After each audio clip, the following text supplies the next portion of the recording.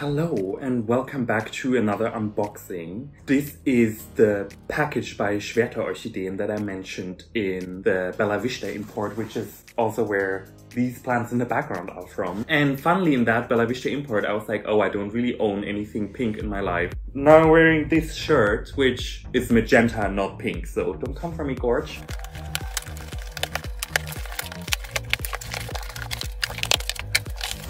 There you go, this is a quick overview over the plants that I've ordered. This is quite a big order and I feel like I shouldn't place that many, but I've seen that they are all still supposed to be anyways, pretty young. Let's dig in. Okay, so first things first, I want to say that this haul has been inspired by quite a few influences. And I will mention them as we go along. The first one I want to point out is this one. This is Zygopetalum mackayi. I saw this one actually on Julie's Orchids channel. She has a huge specimen of this. And when I saw that Schwerter has it for €4, I was like, no brainer, I'll just order it. So let's dig in. There you go, this is the plant. It's a very tiny division maybe, but I see 1 or 2 new growths starting on it. It has a pretty back bulb and the roots seem to be very promising for sure. I have ordered a lot of plants from Schwerter and I really enjoy what they deliver usually. I think I've had only one plant where I was like, this didn't arrive in the state I wanted it to, but it bounced back pretty quickly. I know that Schwerter has very mixed reviews in like the European orchid YouTube sphere. I feel like I'm one of the ones who's been very lucky with what they delivered so far. This plant seems to be in pure sphagnum moss with a top layer of some grit. I know that these are very water loving, and I've been talking a little bit also to Fernanda Nascimento in her comment section about Zygopetalums, and she's like, if you can grow Miltoniopsis, they're very similar. So let's see. My Miltoniopsis are doing pretty well unless I buy a plant that's already weak. So I've had 3 Miltoniopsis and one of them died off just because it came with no roots in the middle of summer. So wish me luck. Next up, I have quite a few Angraecoids in this order. These I ordered partially because I've seen a lot of them on Karin's Orchids channel. She grows a lot of Angraecoids and I kind of like them. I have an Angraecum leonis and an Angraecum digeri. I don't know, usually I'm not super into the monopodial orchids, but these ones seem really fun. And also I have seen a lot of them on the import list for Afri orchids. So I made a list with all of the Angraecoids I would like to order. And I've seen that many of them are actually available already from Europe, which is less expensive and they're also already established. And they're used to the environments and kind of seasons here on this hemisphere. So I sourced the Angraecoids that are available locally also from here. But then there are some more coming up from Africa directly, so that's really exciting. So let's just have a quick look at these Angraecoids then. The first one I picked up here is Angraecum sesquipedale. If you see this package, you're probably like, what is in? That's no way it's in there. This was advertised as a plant in a 6 centimeter pot, flowering size, probably like 5 years or so. I know these get huge, but I really wanted one, and with my current space situation, having a small one is just perfect.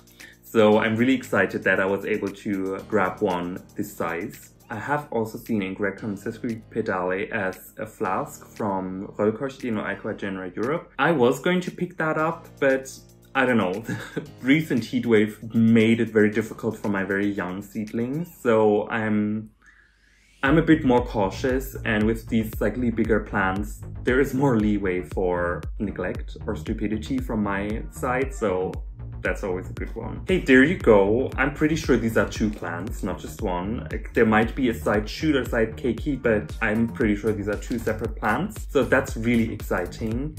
I don't have a lot of experience with these monopodial. I guess taxonomically they're not really vandaceous per se, but you know what I mean. Like these Vanda-esque orchids, I'm not very experienced growing those, but I'm really excited to learn more about them.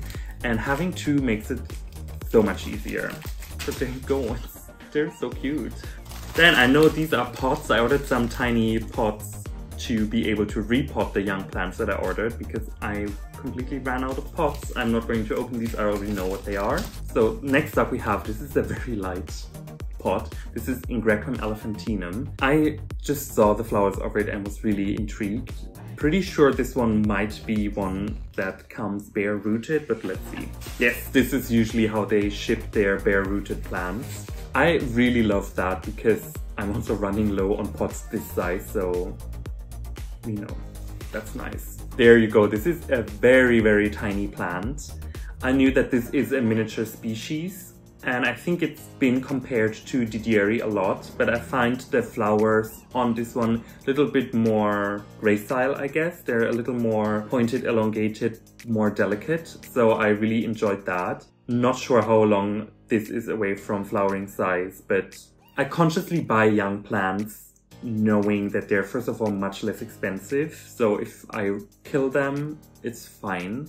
But also it's for me more rewarding to then finally get them to bloom. So yeah, I guess I have a bit of an unconventional approach to growing orchids, because for me, flowers are kind of the bonus on top. I really like just having them put on new roots, new growth and everything. So usually I don't buy plants for flowers. I buy them for wanting to collect them or for, I don't know, their novelty or rarity aspect. And the blooms then come on top. That said, if it's an ugly bloom, I usually also don't buy it. So maybe I'm just full of myself here. Hey, next up, this is another plant I saw on Karin's channel. This is Angraecum erburneum xerophyllum.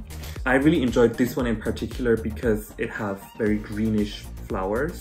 There you go, just told you I don't buy things for their flowers, now I'm talking about the flowers. But that really intrigued me. I do like these kind of verdant orchids, where you may or may not notice right away that they're in bloom. And since Angraecoids are usually very fragrant as well, I'm really excited to have them in my collection. And then, you know, maybe one day I'll just sit there in the evening and be like, oh, what is this beautiful fragrance? And then I go search for the flowers on this plant. So you never know. There you go. This is the plant I got. I love the shade of green on these leaves. I feel like the growth habit is very similar to the sesquipedale, but the color is just a little lighter and it's more shiny. So I really enjoy that. On the root front, this seems to be also doing really well. It seems to be potted up in some sphagnum moss. Let's see if I'll change it. I've definitely noticed that the Angraecum leonis that I have is a very thirsty plant. It gets shriveled up very easily, and it also doesn't really like being in its bark too much. I've noticed that recently, since I added more of a coarse bark on top, the new roots have been failing. I guess they do need a little more humidity and water retentiveness, so I'll just take this hint and see if I pot them up in sphagnum. But to me it looks also like they kind of need to be taken care of rather sooner than later, because the sphagnum is maybe a little worse for wear. Next up is Angraecum longicalcar, and I actually don't remember what this looks like. I added it to the shopping basket for a reason, but I don't fully remember right now. Thesis brain, I'm sorry, like my head is a little emptier than it usually is. This is the nice Angraecum longicalcar. It looks like such a cute little plant. It may be a little shriveled. I think this would like a little more water, which it will receive very soon. And you can see that growth habit-wise, it is very similar to the erburneum. Yeah, I'm really excited to see, you know, what this plant is going to do in the future, and if we're going to get along. I think this might be like a root thingy that's just coming off there.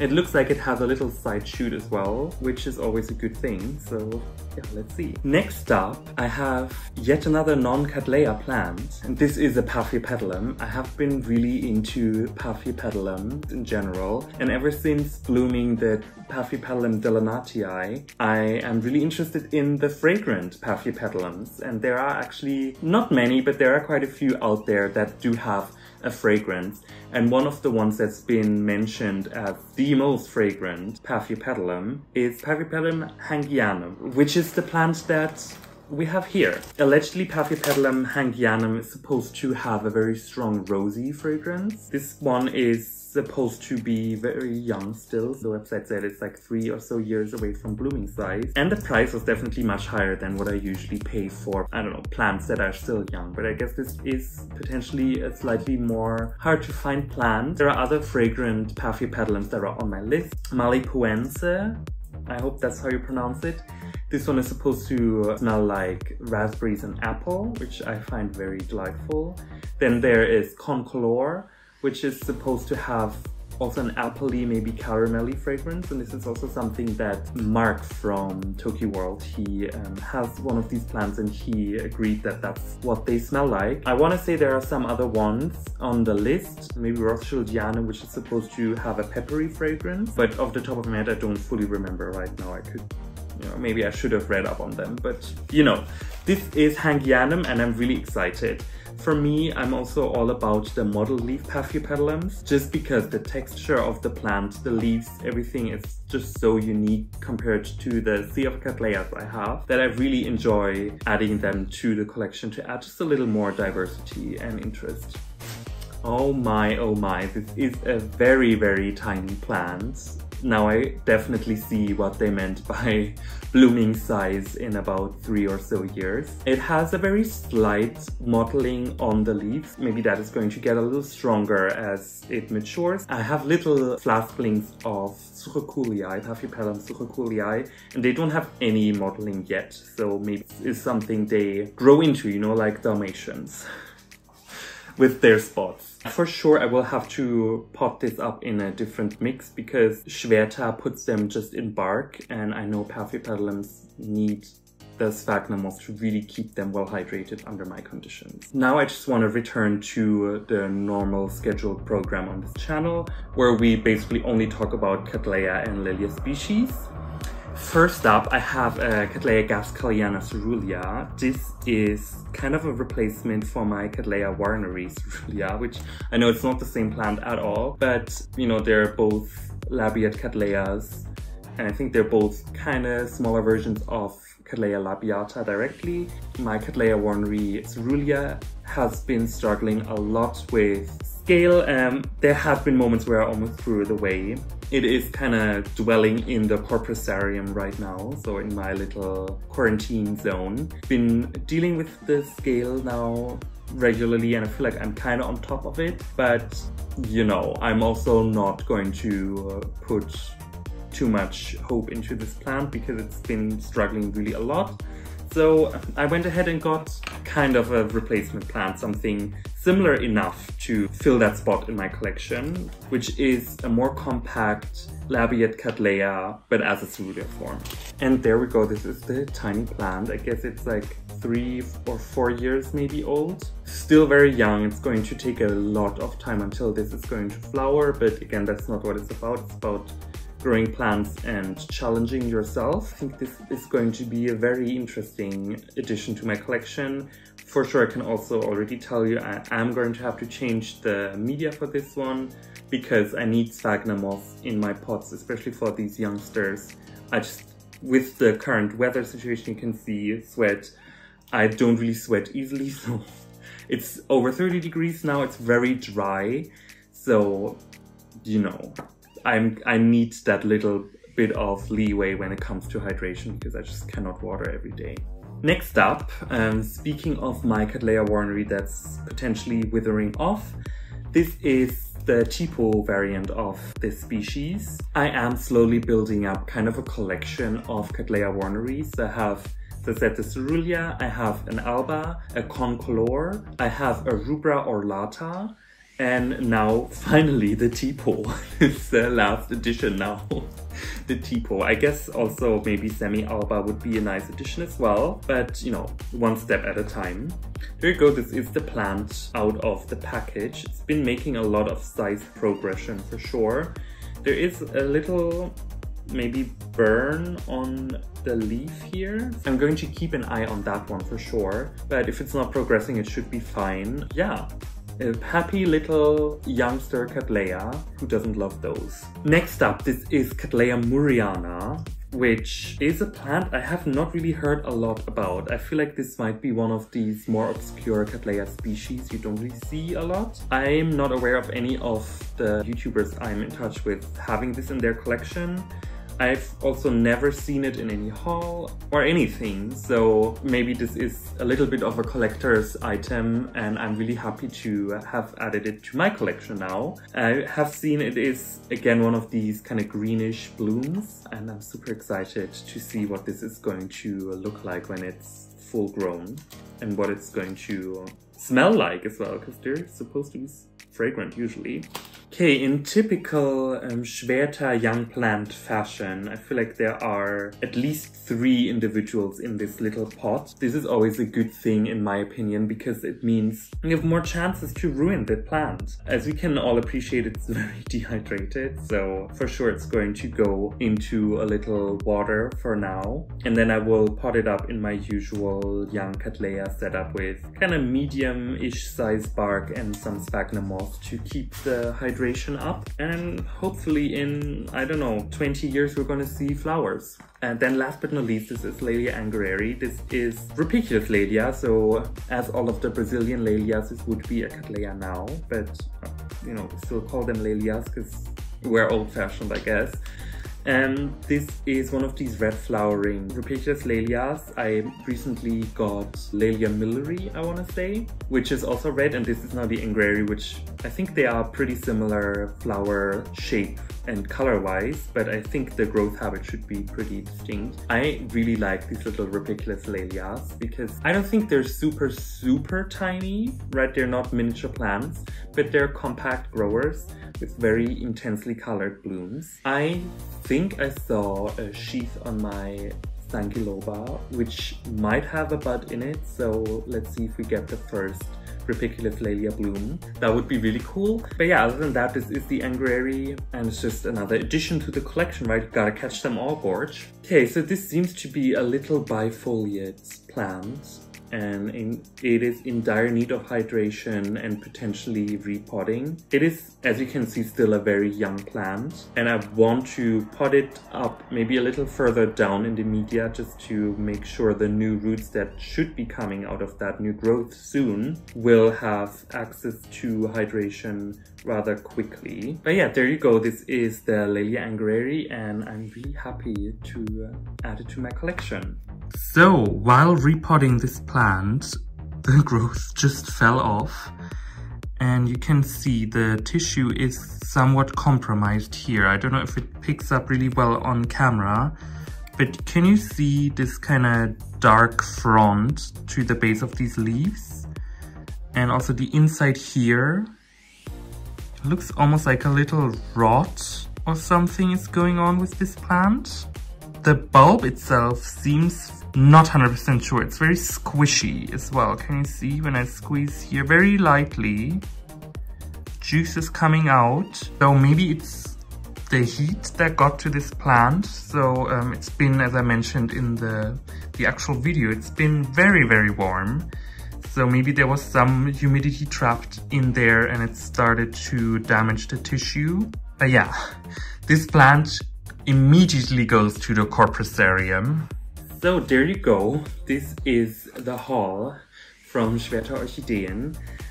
Quite a few plants. All of them are still pretty young and compact, so I don't think we're going to run out of space because of these additions very soon. But I think in the years to come, as they grow, mature and develop, it will be a really nice journey with these plants. And I feel like that's really all orchid growing is about, right? It's about the journey, it's about learning, challenging yourself, and accomplishing greatness. So yeah, with that said, thanks a lot for watching, and I'll talk to you very soon with more exciting upcoming things. And yeah, with that said, boom. Zygopetalum mackayi. The first one I want to point out is this one. This is Zygopetalum. The first one I want to point out is this one, which is Zygopetalum mackayi. The first one I just picked up here is Angraecum sesquipedale. The first one I just picked up here is Angraecum sesquipedale. The first one I picked up here. The first one I picked up here is Angraecum sesquipedale. Why can I not say Angraecum sesquipedale? Am I having a stroke? The first one I picked up here is Angraecum sesquipedale. And I love the shade of green on these leaves. I feel like the growth habit is very similar to the sesquipedale. Now I can say it. That's really interesting.